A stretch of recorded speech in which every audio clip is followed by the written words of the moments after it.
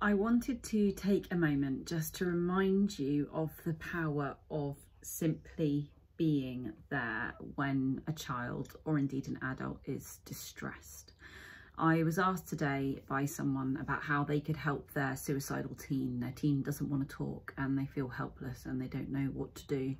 And when I asked my network for their advice, and you're all brilliant and thank you for sharing your ideas, one of the things that came back really quickly was advice from other parents who'd been in a similar situation saying, just be there. Maybe she doesn't want to talk, but just be there with her, by her side, and be in silence with her.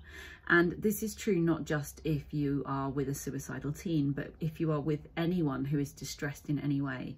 Sometimes we can't fix things, sometimes we can't change things, but what we can always do is be kind and caring and compassionate and there.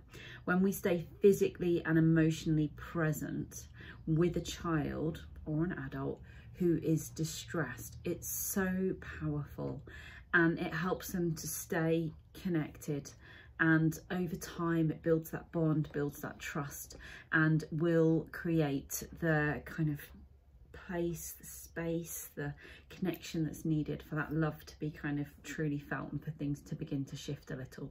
So even if you can't completely change the situation, even if you can't fix things and you have no advice to give, sometimes just remaining in the room, just being there with those big feelings that someone has, just remaining present physically, emotionally, mentally, being available to them and not being scared by their distress, sitting with them through it, can be hugely, hugely powerful.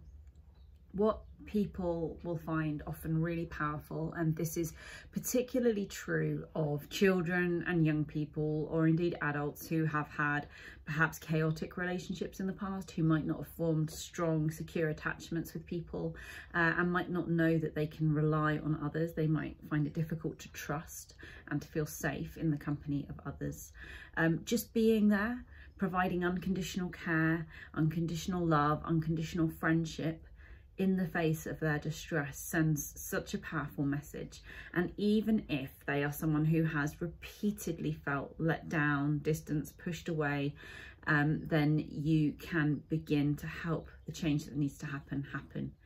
I could go into the neuroscience of it, but basically every single time that someone realizes that you are not going to run away from their distress, that you are there, that you're going to be consistently there, just quietly caring, begins to help their brain to rewire, essentially.